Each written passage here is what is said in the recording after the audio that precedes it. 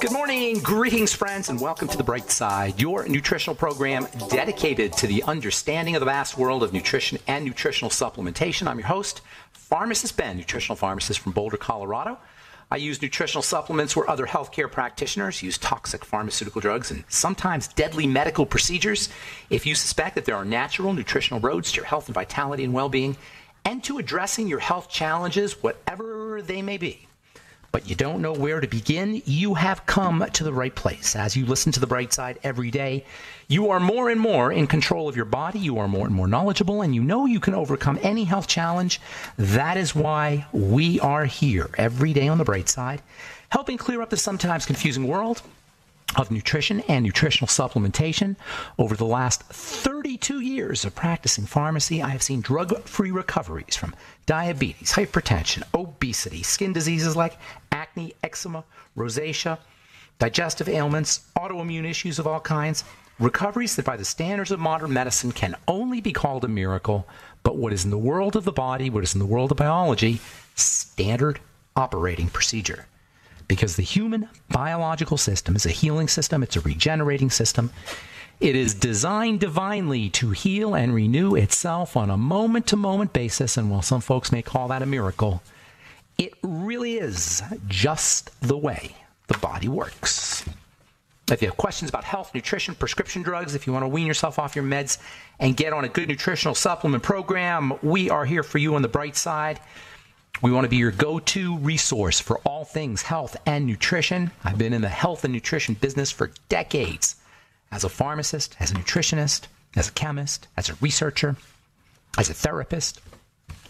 And if I've learned one thing, it is that there is not one single chronic degenerative disease that you can name that is not possible to deal with. I'm not talking cure here. I'm not talking magic.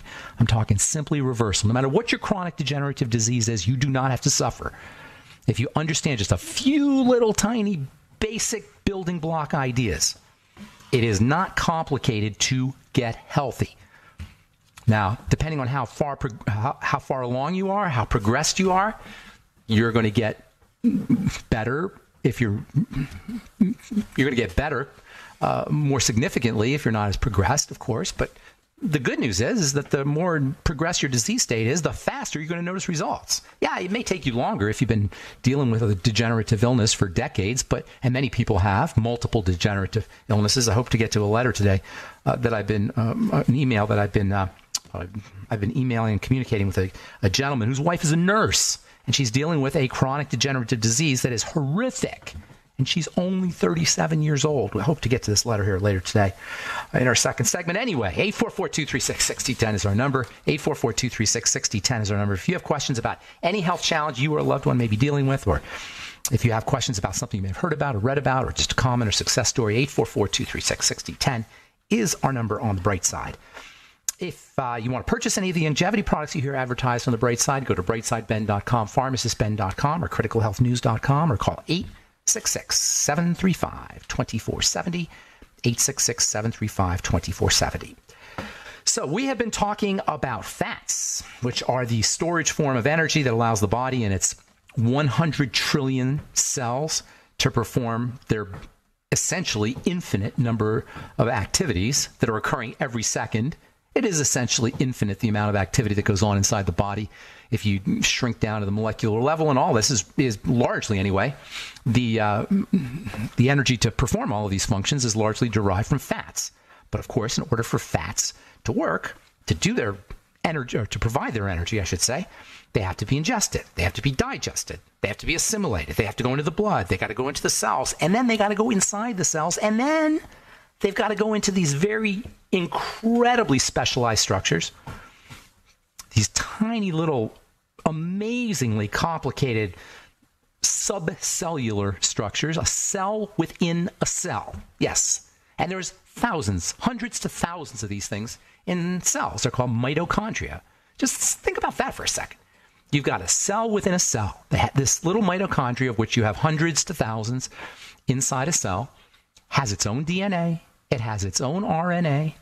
it is almost essentially, it is another cell. Basically, it is another cell. In fact, biologists now believe, evolutionary biologists believe that it used to be a bacteria that kind of inserted itself into our cell. And its job is to help the cell deal with oxygen, in terms of getting energy. Most importantly, in terms of it allows the cell to utilize oxygen in terms of energy.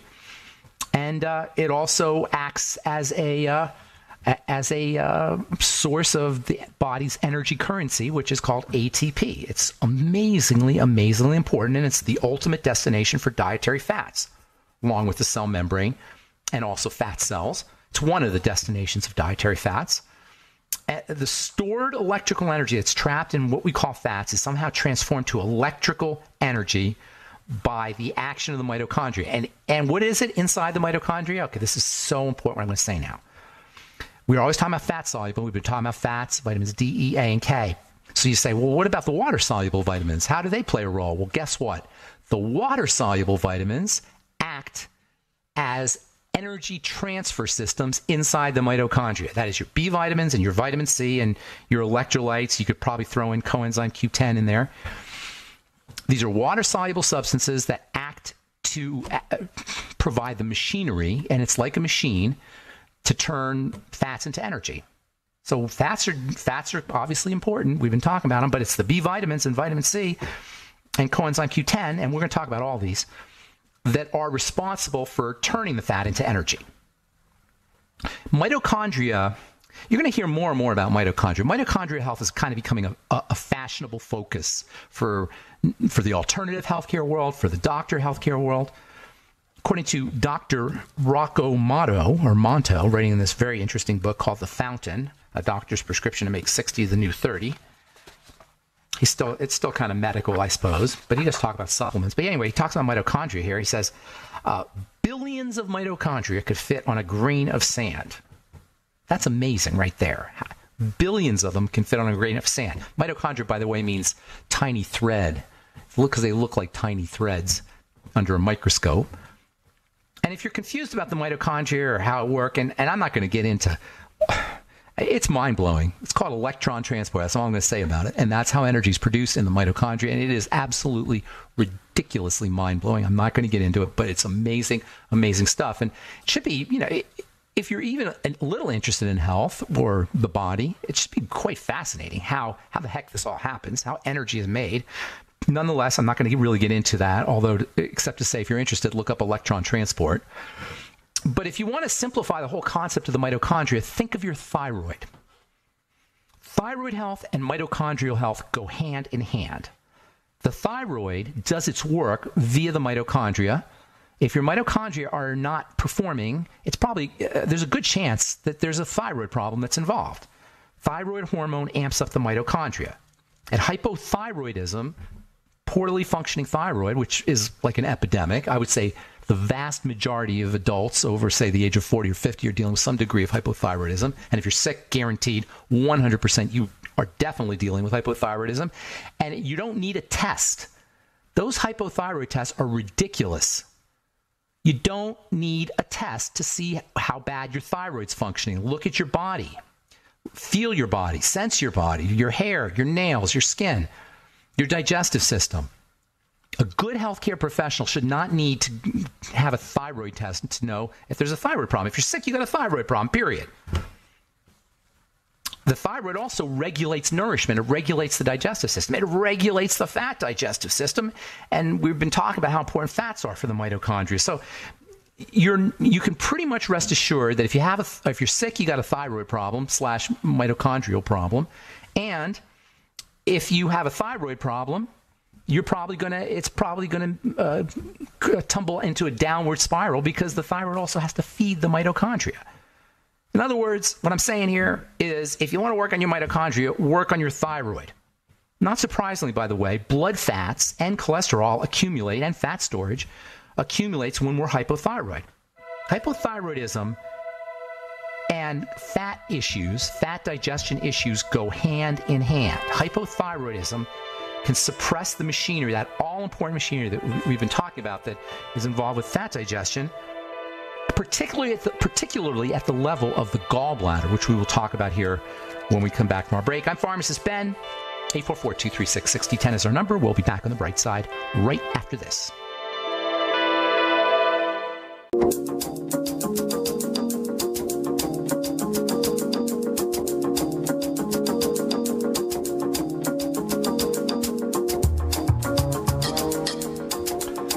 We are back on the bright side. I'm Pharmacist Ben. We're on the air Monday through Friday, 8 to 9 Pacific and 10 to 11 Central Time, 24/7 on the archive pages at benfuchsarchives.com and brightsideben.com. We've got videos and blog posts and news stories at brightsideben.com, pharmacistben.com, and criticalhealthnews.com.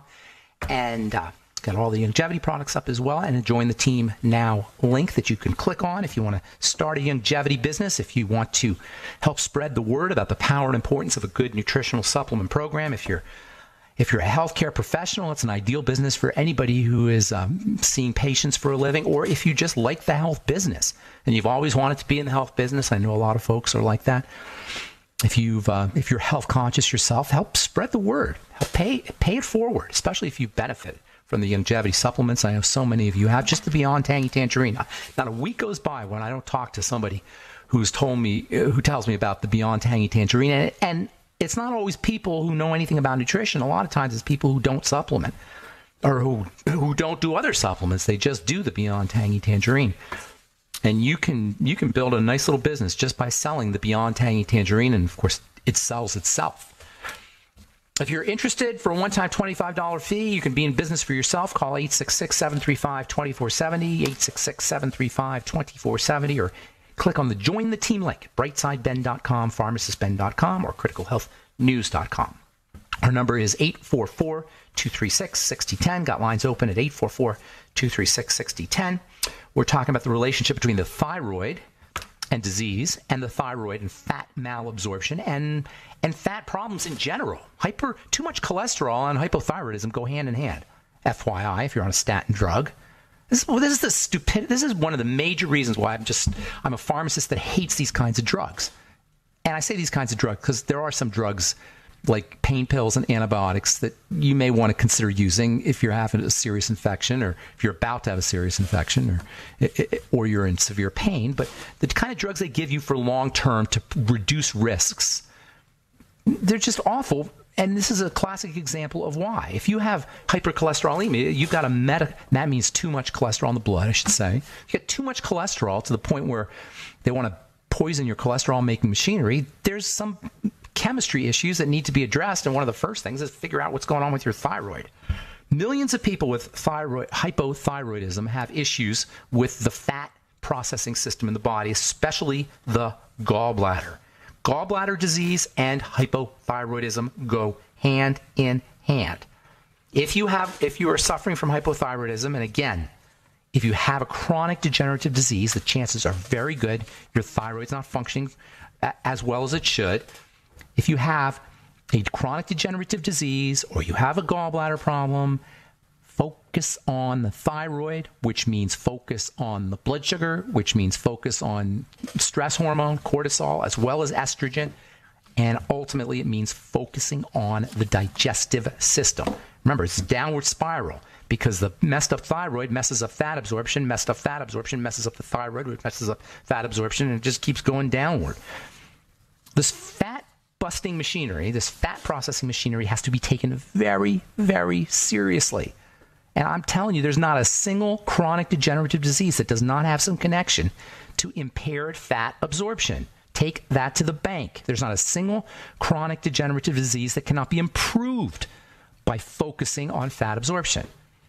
Ultimate enzymes, lecithin, bile salts, probiotics, apple cider vinegar, fiber, chewing your food, thinking about your food, betaine HCl or HCl drops. Just a few supplements, I should say, diet aids that you should be using if you have a chronic degenerative disease. So I've been emailing with this guy, and his wife is a nurse, and she's dealing with something called Wegener's disease. Or now, actually, it's called Wegener's granulomatosis, technically GPA. And you check this mouthful out. Granulomatosis, polyangiitis. It's like two things that come together. And if you can't pronounce them or you're intimidated by these terms, you're not alone. I'm intimidated by these terms. I have a hard time pronouncing them. Granulomatosis and polyangiitis. This is how doctors diagnose diseases, and we end up thinking we have a disease. Granulomatosis and polyangiitis is just inflammation, period. They give you a disease. It's called inflammation, except it's fancy Latin. And the inflammation, instead of saying inflammation, they say granuloma, which is an inflammatory chemical. You got lots of granulomas. Granulomatosis, it's an inflammatory complex. And polyangiitis, you've got lots of inflammation in the blood vessels. That's what angiitis is. Poly, many. Angiitis is blood vessel inflammation. It's just inflammation. And because the inflammation is occurring at the level of the blood vessel, it's basically a connective tissue disease. It is a connective tissue disease. And this gal's a nurse, right? Okay. She says, this is from her husband. My wife, who is a nurse, has been diagnosed with Hashimoto's, okay, hypothyroidism, Ehlers-Danlos, which is a connective tissue disease, and now Wegener's, another connective tissue disease. She has a history of renal failure, that's kidney disease, stroke, and now a busted artery, which resulted in an emergency surgery.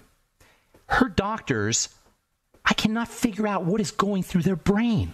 She's on typical drugs to treat said illness, and here of late, she's been eating a ketogenic diet with hopes of keeping that in remission. Okay, that's great, but you need way more than a ketogenic diet. Oh, here's the kicker.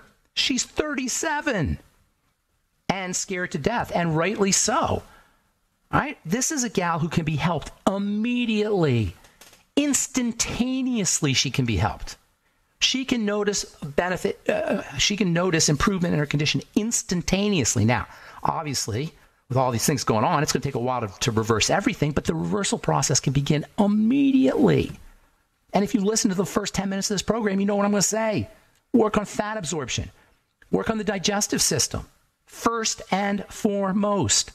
And I would love to talk to this gal's doctors on the air to explain to them how the body works and how you can address this thing without drugs. There's no drugs that are going to help this condition. And I would ask her, with all of this stuff, presumably she's been on drugs for a long time. Have they helped? No. This is a gal who's deteriorating rapidly. Now, here's the thing.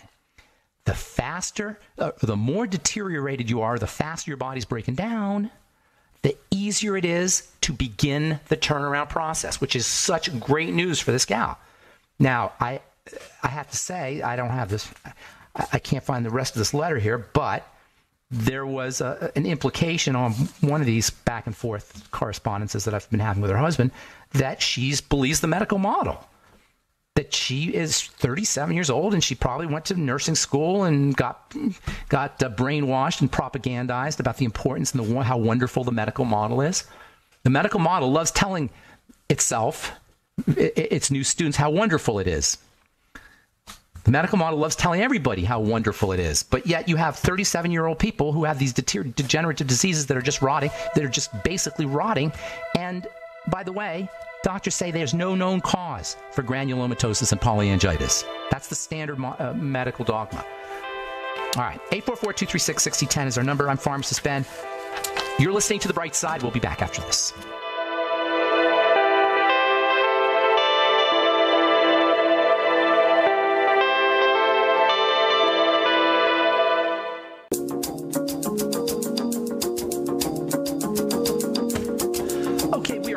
On The Bright Side, I'm Pharmacist Ben. 844-236-6010 is our number. Got lots of lines open for you. 844-236-6010. I want to finish up talking about this gal and give her some tips. Hopefully she's listening, or perhaps you're listening on the archives. I'm going to give you some tips, and this is true for all health challenges that involve the connective tissue. And by the way, Wegener's disease, Wegener's granulomatosis, GPA, granulomatosis with polyangiitis is a connective tissue disease. Doctors have something they call mixed connective tissue disease, which I find amusing. It just basically means your body's falling apart. Mixed connective tissue disease is MBFA disease, my body is falling apart disease, pretty much. The connective tissue is the great dumping ground of blood toxins. The connective tissue represents one of the ways the body eliminates blood toxicity. And so the blood will just dump toxins off into the connective tissue to stash them away, like a kid cleaning up his room by putting all the crap all over his room under his bed. It's the same idea. The body will stash that stuff out of the blood in the connective tissue. The connective tissue then becomes distorted. The body attacks it. Thus, you have your Wegener's disease. Wegener's disease, polyangiitis, mixed connective tissue disease, scleroderma, lupus, whatever flavor you want to call it. Doesn't matter where it is. That's irrelevant as far as healing the body goes. It's not irrelevant as far as your symptoms, obviously. So doctors will treat the area they see the disease occurring in, but it's happening everywhere. So what do? Well, first you work on the gut. If you just do that, you're going to notice dramatic benefits. If you could fast for a week, you'd notice dramatic benefits. Now, most people can't do that, but at least start paying attention to how you eat and what you eat. I'm telling you, if you're listening, ma'am, or anybody out there who's got a condition like this, I'm guaranteeing you, not with 99.9% certitude, with 100.0000% certitude, I'll bet my house, that you have a digestive problem that's severe, and you've had it for a while if you're only 37. There's no way, absolutely no way you cannot tell me that you don't have some kind of constipation, gas, bloating, problems with foods. So work on that first. And by the way, the steroid drugs you're taking are just going to make matters worse. And if you're on antibiotics, and a lot of times they give you antibiotics for these things, that's going to make matters further worse. Work on your gut. Get on a Swero V cleanse. Use your ultimate enzymes. Find the best probiotic you can, starting with the Ultimate Nightly Essence. And eat fermented foods. Fast. Reduce your calories. Stay away from anything that messes up your gut, including, but not only gluten. Gluten gets all the press, but there's lots of things that are problems in plants, and there's lots of things that are problems in foods. At the age of 37, you do not have the luxury, if you're falling apart like to this extent, you do not have the luxury of eating normally. And by normal, I'm saying standard American diet-wise. And I'm not judging anybody for how they eat, and it's great you're on ketogenic. This gal's doing the ketogenic diet. That's great. But you can do the ketogenic diet and still have problems. A lot of ketogenic-friendly foods are not good foods, especially processed foods, the bars, the keto bars, the ketogenic bars. All right. So I didn't want to get on my high horse there, but it just breaks my heart. It's really tragic. And she's representative of the medical model. And the good news is when you start to use these strategies to reverse your disease state that I've been talking about, not only are you going to improve your life, but when you see how amazing it works, you're then going to be a spokesperson. You're going to be an evangelist, a good angel helping spread the word. That's why I thought this story was so important, or this letter was so important, is because anybody who follows my program, this program, I don't say my program, but the program that I've been talking about here, that I talk about every day, focusing on the gut, focusing on fat absorption, using supplements, anybody who employs this program, this protocol, who's dealing with a chronic degenerative disease, guaranteed will get better. Guarantee. All right, 844-236-6010 is our number. Hang tight. If you're on hold, we do have lines open for you. We'll get to you here momentarily. From NutraIngredients.com, this is a kind of interesting story for research from the University of Alberta. Poop pills prove productive in preventing infection, say professors. It's a very creative headline writer there. Poop pills prove productive in preventing C. diff infection. C. diff is a particularly nasty bacteria that can cause all kinds of gastrointestinal problems. And it turns out that when you dehydrate human feces until only the bacteria remain, you dehydrate it and detoxify it, I suppose, and then you encapsulate those bacteria that are concentrated in the human feces, yes, in a gelatin capsule, you actually can improve dental health, or you can improve physical well-being. This is actually done at the University of Alberta Medicine and Dentistry School. Quote, according to Dr. Dina Cow, they are non-invasive, these poop pills, that is. They're less expensive than colonoscopies, and they don't have the risk associated with sedation, and they can be administered in a doctor's office, and they're easier for patients and well-tolerated. Well, that's kind of interesting. Fecal transplants are a thing, if you haven't heard about them yet. This whole thing about gut bacteria is so amazing to me because when I was in pharmacy school, it was just hinted at. But we didn't really know anything about gut bacteria until the 1990s, and it goes to show you how a lot of our understanding of the body it's really only about 20, 25, 30 years old, 40 years old. But if you go to a dermatologist or you go to a doctor, you're going to likely get the same type of medicine you got in 1920, especially a dermatologist. All right, let's see. This is we'll do one more here, and then we'll get your calls, 844-236-6010.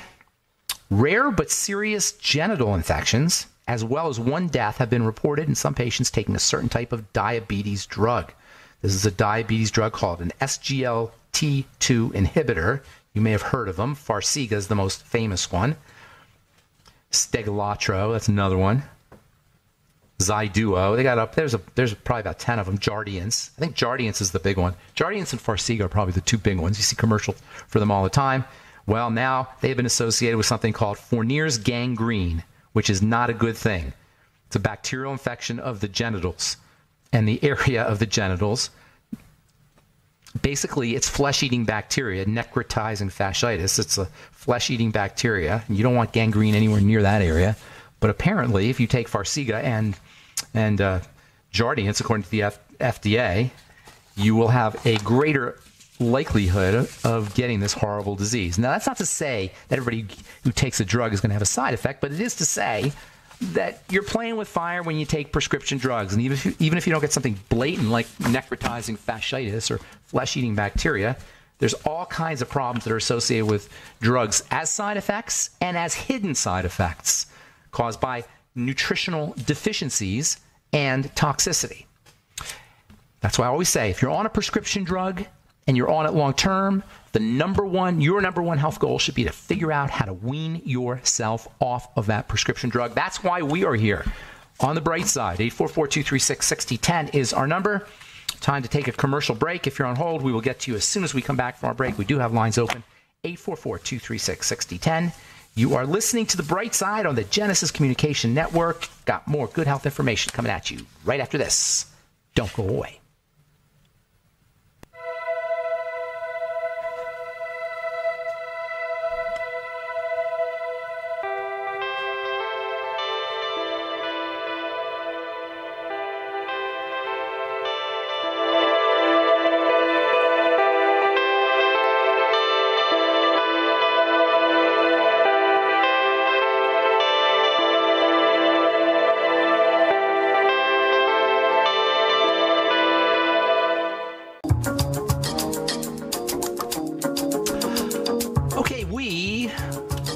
On the bright side, 844-236-6010. 844-236-6010 is our number, and we do have lines open. Let's go to Florida and say good morning to Shirley. What's up, Shirley? How you doing? Shirley. We have Shirley? Okay, I'm going to put you back on hold here, Shirley. Are you there? I don't know what you're doing there, Shirley. I can't really hear you. Can you get to I'll give you a couple seconds to get to the phone. Okay. Shirley, I can't really I can't understand what you're saying. Are you on a regular phone there, Shirley? All right. Call me on a regular phone, and I'll get you on the call here. I can't really understand what Shirley was saying there. Cliff in Canada. What's up, Cliff? How you doing? Not too bad, sir. I was listening to your show. You had some lady talking about eye problems, and and floaters, and I asked you about it, about the dangers of them. And so what I did was I had a feeling, so I went to the optometrist, and I had my eyes checked, and then, she said I had cataracts, too. Oh, but how old are you? I'm like 60. I'm going to be 62 at the end of the month. And then, listen, it's not over. Then I had a bad feeling. It was like, I believe in God, right? And so many things were happening that were like, like my friends were telling me about detachments and everything. So I went to the Eye Institute, and lo and behold, I have a benign posterior vitreous detachment. And oh, wow. You go back in, on October the 9th, they say that they just got to watch me but chances are everything's okay. But what do I do? And they say basically the optometrist says that maybe I'll need like an operation, like cataract operation, maybe later on, and... Well, you want to do everything you could do to avoid that. The vitreous is like the jelly that fills the inside of your eyeball, yes, okay? Sir. And when it shrinks or dehydrates, starts to deteriorate and break down, and maybe even become fibrotic, it starts to pull away from the retina. Does that make sense? Yes, sir. Okay. So basically your body's deteriorating. That's basically what it is. And it makes sense that it would happen in the eye being very delicate area. Now, I vaguely remember you telling me that you were on meds, or are you on meds, or were you on meds? Yeah, well, I was on meds, like maybe 20 milligrams of olanzapine a day for years. And you're not on any now? 1.25 milligrams per day, and I'm weaning myself off even of that. Good, you should, because 62 is a little young to be dealing with this kind of stuff. And understand that when you go ahead. My mother has macular degeneration. And it doesn't really run in the family. I wouldn't go there, but it's not like it runs in the family. Both your bodies are just deteriorating. Now, here's the thing.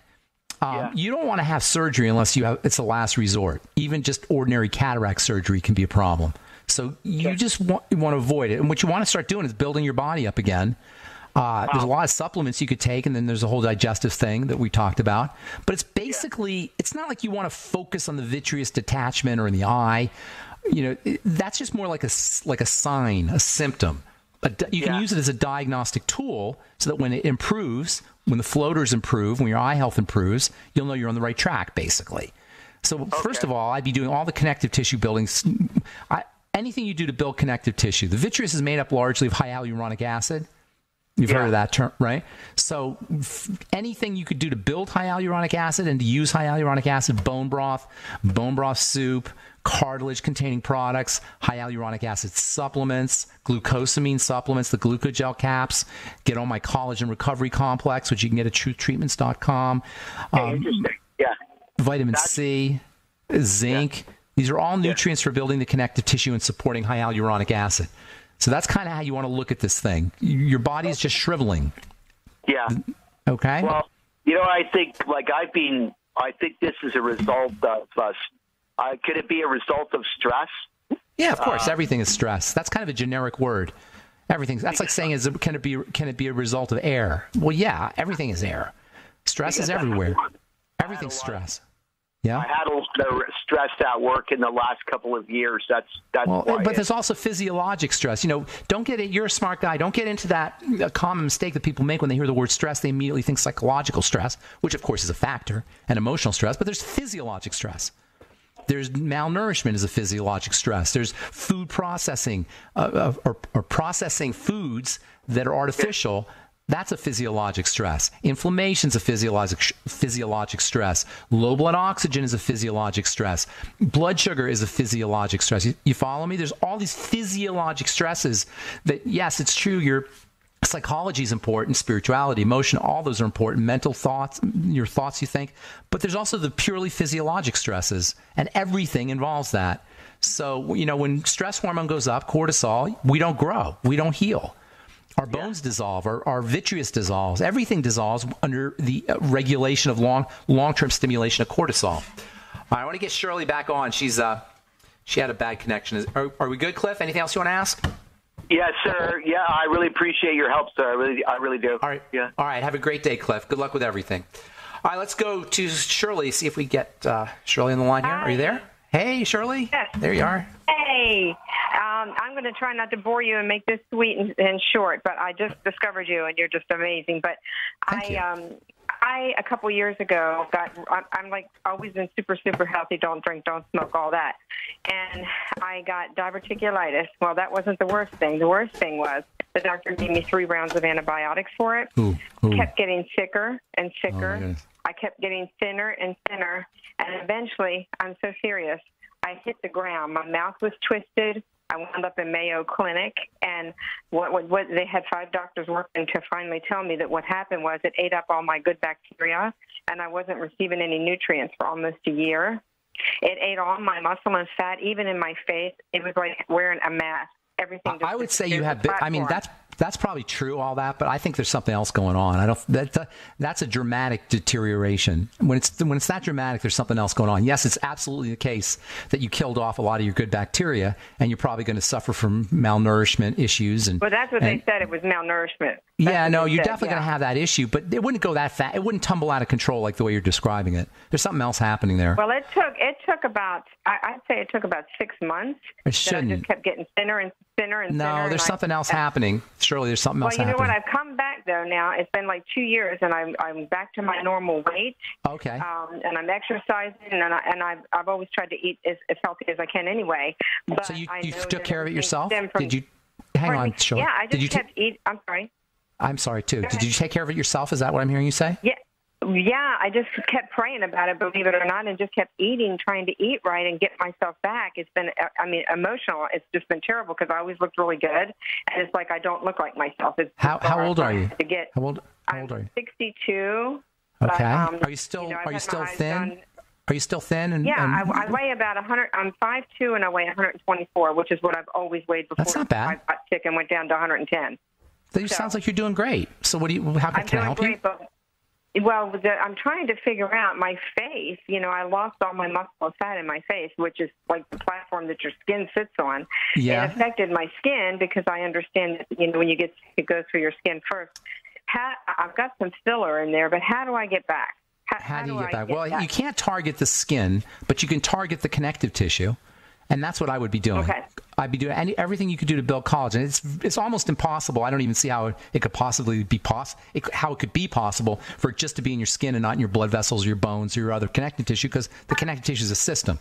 So just build that connective tissue. Get yourself on bone broth and bone broth protein. Those are two different things. Oh. So make bone soup, I call it, and chicken soup with the bones, or you can get bone. I do that. Okay, lots of it all day long. Okay. And then also bone broth protein, which you can get at a health food store. Or at Brightside Health. That, but go ahead. Bone broth protein. Yeah, that's good. And do it every day. Also glucosamine, high hyaluronic acid, vitamin C, zinc. Okay. I'm going to assume that your digestive system is working, because if it's not what you take, it's what you absorb. So I'm going to assume that your digestive system is working well. But if it's not, you got to focus on that too. Aloe vera. Okay. Start doing aloe vera every day. And anything you could do to build connective tissue, that's what I'd be doing. Organ meats, eggs, whey protein, weightlifting. It's a whole bunch of things you could do. Listen, I'm out of time, Shirley. If you want to send an email, send it to ben@ksco.com. Focus on your connective tissue. That's the bottom line. Thanks so much for your call. Appreciate it. And thank you for listening to The Bright Side, friends. I'm Pharmacist Ben. Our website's brightsideben.com, pharmacistben.com, and criticalhealthnews.com for all the longevity products, and truthtreatments.com for the best skincare you will ever use. Truthtreatments.com. Have yourselves a wonderful, beautiful, awesome, spectacular day. We will talk to y'all later. Bye for now.